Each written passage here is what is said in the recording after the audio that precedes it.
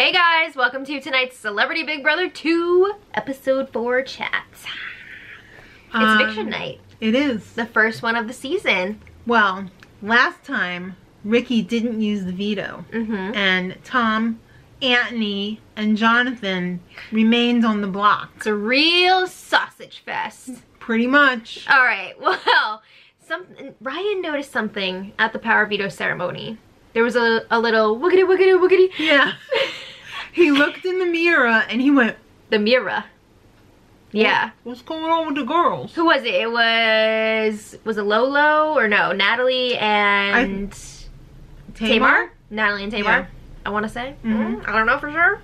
But they were pretty excited about that. He said, why are those girls doing the woogity woogity?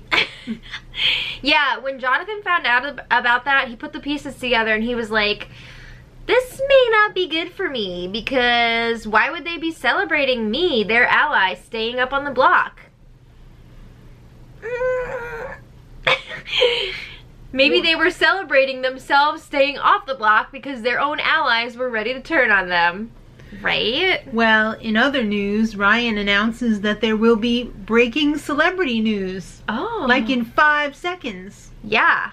Entertainment tonight.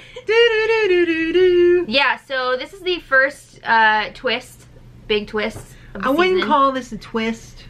I think it was kind of a twist. It wasn't a twist. It was CBS's ploy to get a big name and dispose of them very shortly and not have them stay in the house to pay them the big bucks. Well, before we break this down, here's what happened.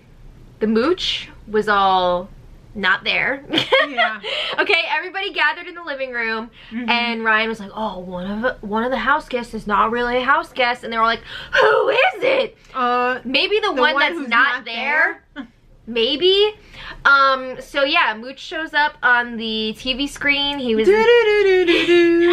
he was in his suit, which is so funny because on the last sneak preview of the feeds before the show started, he got all dressed up in his suit. Yeah, and they were like, just started dry clean. Yeah, they were like, why are you looking all dressed up? And he was like, oh, I just gotta do like some pickups or whatever. Yo, he was getting ready to leave. Yeah. Okay, so Didn't anyway. they wonder why he only brought one suit? I don't know, but he let them know, I'm not a real house guest and I'm out of here. And on my way out, to teach everyone about the importance of second chances.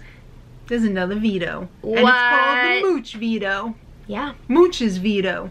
So before they can do the veto competition, Ryan has to nominate somebody else in Mooch's place. I kind of wish that they hadn't made another third you know, like another. Just left it as 2. Yeah, just left it as 2 and then still did a another veto, yeah. Thank you for the word. Yeah, we finish each other's sandwiches. Yeah. Alright, so Ryan nominated Candy, which was okay, but the reason that he gave was pretty lame. Couldn't he have just said that they didn't get a chance to get to know each other yet? Our personalities don't mesh. And she was like... Yeah, she was like, I thought they did, but okay. Like, this is news to me. So that's pretty awkward. It was really awkward. Yeah, before we move on here, a lot of people were saying that they thought that the Mooch quit, and this was like CBS's way of covering it up. I don't agree. I think that this was planned all along. I think they wanted a big White House name on this season, and they knew that he was already scheduled way in advance to be at Davos, and this was the only way that they could get him in there. Right. And they were like, you know what? We're just gonna get you in there for the first week, and then we'll get you out of there as part of a twist. You'll get your money, and we'll get your name. I suspect just like they did the Evil Dick situation. I don't know. I honestly don't know about that, so I can't comment on it. It seems plausible. I don't know. But anyway, what was I gonna say? I don't know. I don't know. Ask Ryan. Oh, because he's still freaking messed up about the flip-off. No, but I just feel like it's so crappy that they like hoodwinked us. Yeah. Why wouldn't you say from the beginning? You know, let us in on the joke. Exactly. Like, they're like the crappy people like Derek Clevenger who won't own their game in the diary room. I was like, who? No, they should have just like made him the saboteur or something. Yeah. But no, they had to fool us into thinking they were able to get somebody for the duration. Yeah. And they couldn't. I was wondering how he was going to get away from his business for so long. But, for 3 weeks. But anyway, yeah, really. It's a long vacation. Anyway, really. Ryan, like you said, is still messed up about Lolo flipping off his and Jonathan's photos on the memory wall. He wants her to pay! Yeah, so now he has another opportunity to potentially put her up on the block. And he's like, ooh, I could get Lolo up there. So he's definitely thinking about it again. Well, it's time for Mooch's veto, and they have to pick 2 more people. So Kato and Diana, aka Tina, yeah, get to play. Yeah. So this was a really lame veto competition. It was called Real News or Fake News, and you had to guess how many of the giant headlines were actually true. They went into this room with a bunch of fake newspaper articles all over the floor and the walls. They were kind of fun. There was some lame jokes in there, but there was some fun stuff too. Now we know why Mooch was saying stupid stuff. Like when he was saying the thing about the veto looking like the toilets in Trump Towers, just like, why would you say that? It's so random. But now it makes sense. He was saying that crap because they made for this competition. They made him say it. Hey, he had to earn that money somehow. I guess so. It's not a free ride. So, Kato was the only one who guessed 8. Yeah. Most people guessed 7. I think Diana guessed like 5. 6. Who said 5? I don't remember. I don't know. I don't know. Somebody said 5. I think you're right. Somebody said 5. So Kato won. Mm-hmm. He was good at remembering people saying stupid stuff, but he's not very good at giving high fives because he knocks people over. He basically like hit Candy in the face. He missed on somebody else too. He's like, ugh. Yeah. They were not good. Yeah. So good thing it was not a high 5 or high 10 competition. No. So it would have been rough. So Kato is planning on saving Tom. Thank God! Yay! Those two, I actually really like their the dynamic? Yeah, I think dynamic. I think they have a lot of really good strategy talks, and I think they complement each other really well because you guys have been watching the spoilers. You know Tom has been freaking out the last few days, and Kato's really been calming him down. So I like it. So let's pretend to be Ryan and Lolo after the veto meeting. Hey, what's up? Is everything okay? It is not okay. What are you talking about? Oh, I heard you were gonna backdoor me. Backdoor? What? Yeah, he was like, backdoor, like, I didn't backdoor you. I'm not gonna I'm not, you. What? Go. Come on! I can only imagine what it was like when he freaking got caught making up that lie. Go USA. Yeah. Oh, what? That means USA? Yeah. So anyway, he got called out and he was not very good at covering it up. She knows that she cannot trust him or Jonathan. She knows. Yeah. So it's time for the POV ceremony and Kato uses it on Tom, which makes a big red flag in the house. I mean, it's pretty obvious that those two are working together, right? But we didn't get to see their speeches. We didn't get to see the speeches, one of which Ricky referred to as condescending. Ouch. So all right. Ryan's got to put up somebody else. And he decides to put up his pal Joey. Hey, pal Joey. That's a movie. It is. Yeah, so he put up his own friend as a pawn. Let's ask Jordan from Big Brother Canada how that worked out. Jordan, yeah, so I just can't help but say that Joey reminds me so much of, if you've ever seen Aqua Teen Hunger Force. No! The Happy Time Harry doll. Okay.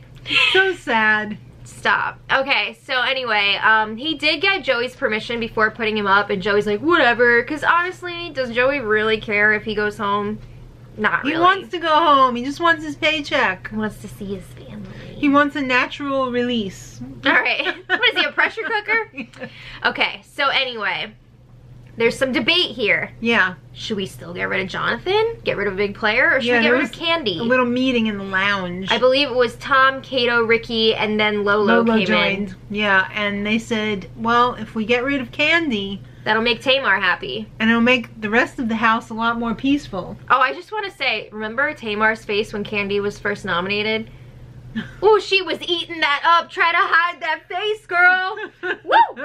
Okay, but anyway, yeah. So they were like, I don't know, does it really matter if we get rid of Candy or not? Like, can't people just put up with it? And Lola was like, this is very serious. She is keeping us up every night. They're talking about Tamar, because Tamar has been an emotional roller coaster. Blah, because of blah, Candy. blah. She was all... yeah. Or if we get rid of Jonathan, we get rid of a strong competitor because, let's face it, he's Shannoning. He is Shannoning big time. Big time. Shannoning all over the place. Yeah. So, Julie checks in and she says, house guests, this is Julie Chen Moonves. And there will be more celebrity breaking news. You can count on it. Not right now, though. We're going to evict one of you right now. So, plead for your lives. Okay. Happy Time Harry, a.k.a. Joey, gets up first and says, only one of us can win. And it won't be me. And if it's not me, I don't give a shit. Because I want to go home. Yeah, basically. And then Candy, rocking the lipstick. Love that color. Girl, that was beautiful. I want to stay. I like that she said that. She's like, honestly, like, I love my family, but I want to be here, and I'm not a threat to anybody. Smart. Not even you, Tamar. All right. Or Tamar, as Ryan called her Tamar. What? Okay. What is wrong with him? Next up, Jonathan. This was a kind of weird speech. You're all my teammates. I helped you all. I was in this house for 30 seconds before I didn't have to help you. Yeah, what was up with that? That was like a really weird speech. I guess because like he told a lot of people like how the game works, since most of them have never seen the show before. And he's like, all right, I need you guys to back me up here. Because you're my teammates. It wasn't like a mean speech. It's just not exactly what I was expecting from him. No.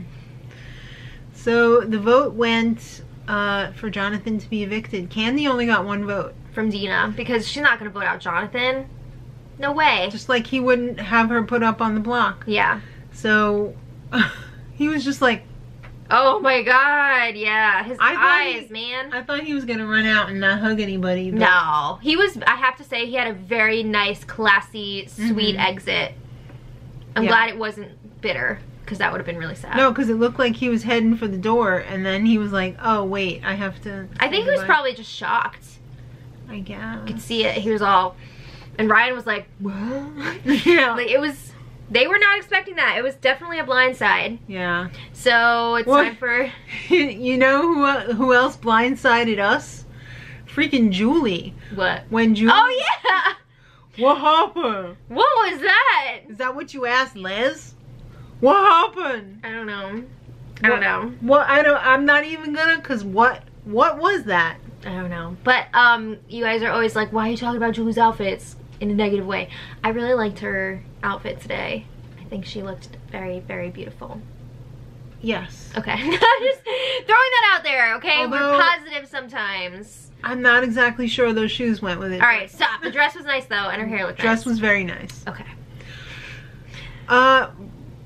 It basically came down to Jonathan's alliance being as dumb as wood.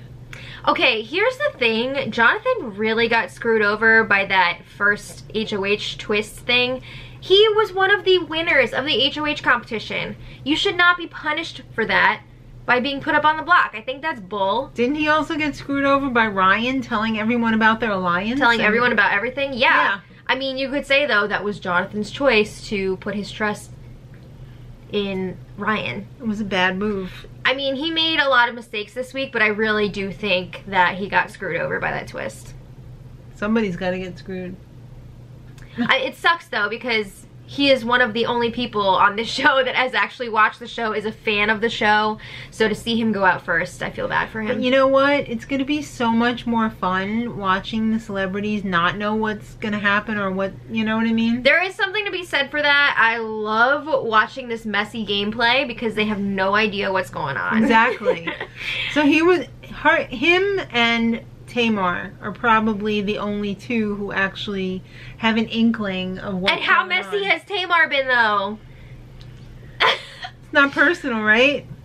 Yeah, okay. Alright, so... They didn't start the HOH yet. No, they didn't. Starting it momentarily, probably. In by the time this goes up. In a little bit. So if you guys don't want to wait until Sunday night's episode, check out... Tomorrow's spoiler. Yeah, actually we'll put the winner in the info for today's spoiler, and then we'll talk about it tomorrow. Right. Well, you will. You will. Alright. So let us know what you guys thought of this episode. Who are you rooting for HOH? And until next time, much love.